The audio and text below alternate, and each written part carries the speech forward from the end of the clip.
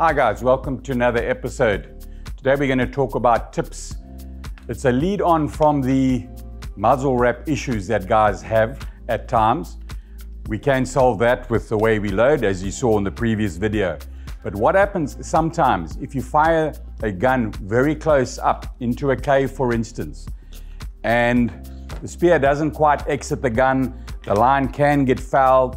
Now you're on the bottom, especially with a real gun, that now isn't releasing. You can't get it out the cave, the fish is jammed, the water's dirty, you're now worried about losing your gun, you don't have a float line, and you can push the limits and black out. This is obviously super dangerous. So from a safety aspect, it's always good to have plans preset in your mind what to do in certain scenarios. Under the extremities of the shooting the fish and struggling to get the gun out, your brain goes off.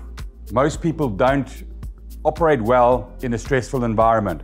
So the trick is to preempt it in advance and keep thinking about it, keep practicing it. It's something to have in the back of the mind. As soon as you're in that scenario, you know exactly what to do. So the scenario is, you've shot a fish, everything's jammed up, you can't get the gun out, you slack off your drag and swim up. You just let the line feed through your hand.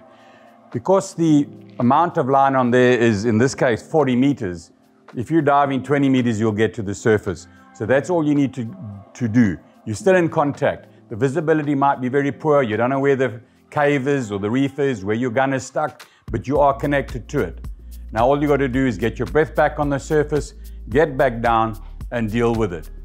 As I mentioned, this is something you need to preempt in your mind. Think about it a lot, play around with it. So when you're in this emergency situation, which can be life-threatening, you know exactly what to do without having to think about it. You've already practiced it, swimming up with the line doubled.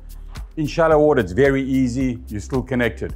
Obviously, if the water's clean, not a problem, let everything go.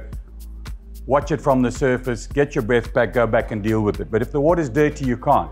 In a current scenario, of course, that's another extreme. You can hold yourself on the surface with this line, but at least you're still connected. You can get the boat, if you're on a boat, to come forward, attach a line to it, go ahead, dive down, leave a buoy on the surface. It's one way to recover your gear and stay safe. I hope you guys enjoyed that video. Stick around for the next.